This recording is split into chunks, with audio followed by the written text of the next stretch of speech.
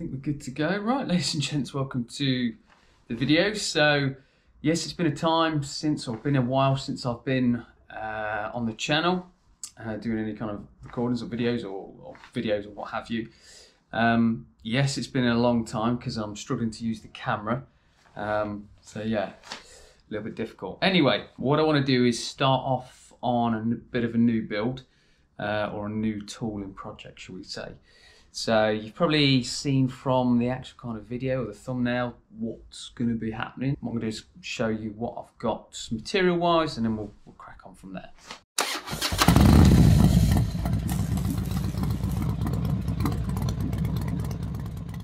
Right then, so that's my stack of material that we're going to be using, minus the swing arm. So let's have a look at what I've got. The lengths of box section I picked up quite recently, all over the Christmas period, at a very reasonable price. So £30 for these three pieces here. So this bit here I've got left over from when I was doing the press build. So I've got a couple of pieces of these left that we're going to use for basically the feet. It is, I believe, 70 by 70 with a wall thickness of about 3mm. Moving on, I've also got various lengths of threaded bar. So a good friend of mine basically gives these to me. Loads and loads of them, which is fantastic. I didn't really know what to do with them, but I've got a little project for them now, which is fantastic. So yeah, these are going to come in handy. So 4 coach bolts. So these are going to make up the adjustable feet. So basically they'll go on the concrete section and then I can adjust them and what have you. So yeah, 4 of them, bit of bar stock, and what I'm going to do with that is basically use that as a bit of a kind of the threaded boss section for the 4 coach bolts. So I think what I'm going to do to begin with is start on the feet. So kind of like this piece of wood here, I'm going to have 2 bars that run kind of across the actual kind of frame, front and at the back. So this is what this is going to come in for. So I'm going to cut 2 sections of this. I think what I'm going to do is put like a bit of a 45-degree cut here. So then I've got access to kind of the threaded feet that are going to go in there as well. A lovely new tool that I've wanted for a while. But I weren't paying ridiculous prices that people wanted for them. So yes, it's not brand new. It's second hand. It works brilliantly. And I don't know what I actually did without it. So it's got a few niggles here and there that I need to kind of address.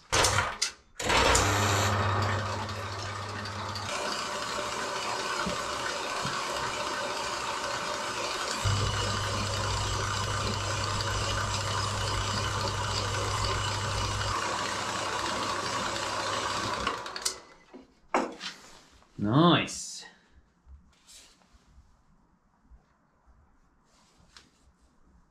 Beautiful cut. Right then, I've got my 2 pieces of material which are going to make up the feet of the frame jig. And now what I'm doing is basically scoring a 45-degree angle on the ends of the feet. This is going to be cut out on the bandsaw, so this is going to give me access to where I intend to place the adjustable kind of feet location, of feet adjustable parts.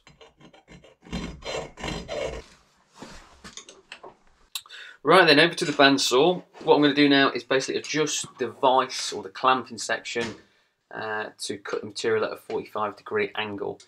Now this is kind of one of the areas that I want to do some improvements to the actual kind of vise, because all the fixings there are a different size and they're not very easily to get to. So yeah, I want to make something that's kind of, I don't know, easily adjustable.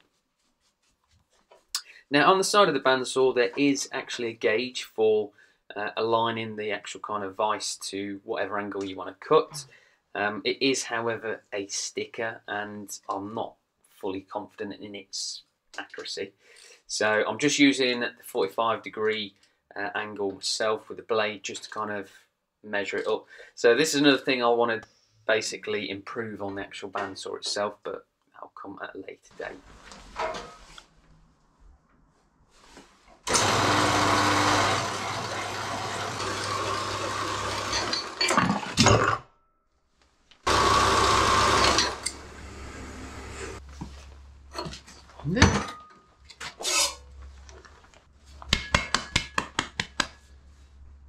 there's a big old spider in there. Ooh, can you see? I'll chuck him outside. Right then, so up until this point, the GoPro was doing alright, but for whatever reason, it just decided to shit itself. So everything I recorded up to this point was basically just lost. So I was left with thumbnails, files within the kind of memory card, but there's no footage, which I'm hearing is quite a common problem. Anyhow, what I've done is basically cut the rest of the kind of 45-degree angles, and then I proceeded to mark out and drill pilot holes for where the bungs or bosses would go or be received for the threaded bar. We'll see.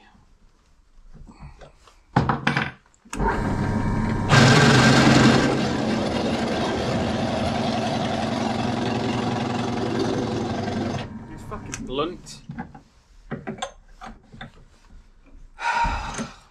Should drill it.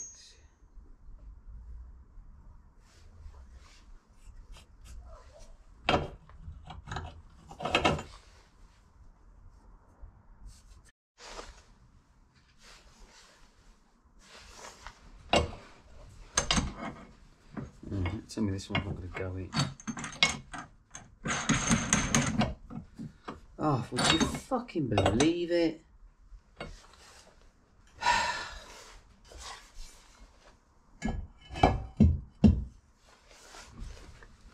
It's going off travel, mate.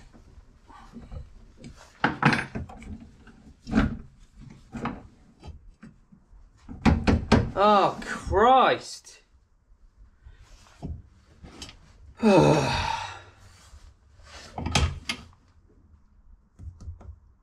Right, rethink. So, just to give you a bit of an idea what was going on there, which was basically a big old faff.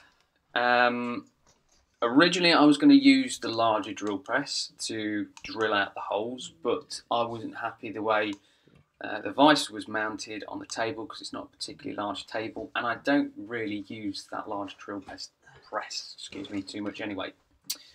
So I moved over to the smaller drill press.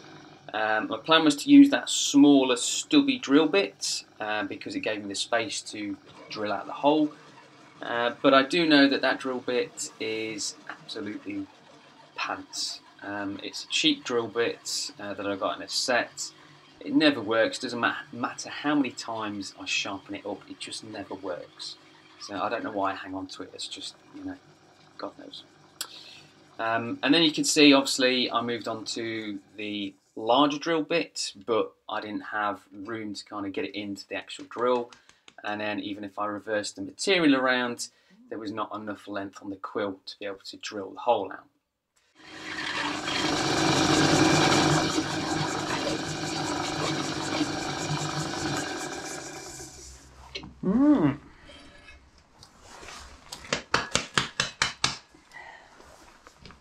Ta-da!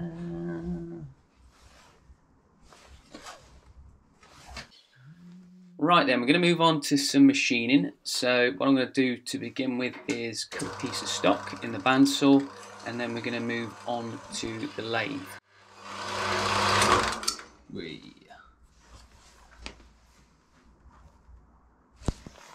Right then, so moving on to the lathe, and I'm going to mount the stock in the 3-jaw chuck and just clean up that face. So, because it's got the bandsaw marks where we cut it off, so clean that up so it's nice and tidy. And then, because it's looking a bit rusty and nasty, I'm also going to clean the surface up as well. So we've got something nice to play with to begin with. Now from there, I've drilled out the centre section, so this will be for later on when I go to tap the part. So what I'm doing here is giving it some tail support and then taking the shoulder down.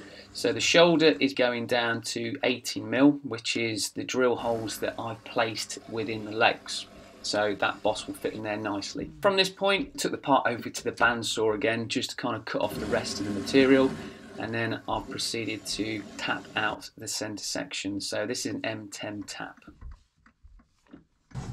Right then, so that is my parts for this section of the build. So I've got my 2 pieces of box section, and then I've got my 4 machined bosses as well.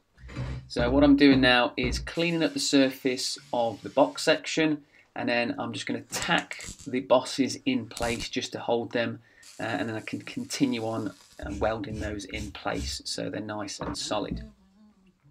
And then you can see there I'm basically putting the coach bolts in place.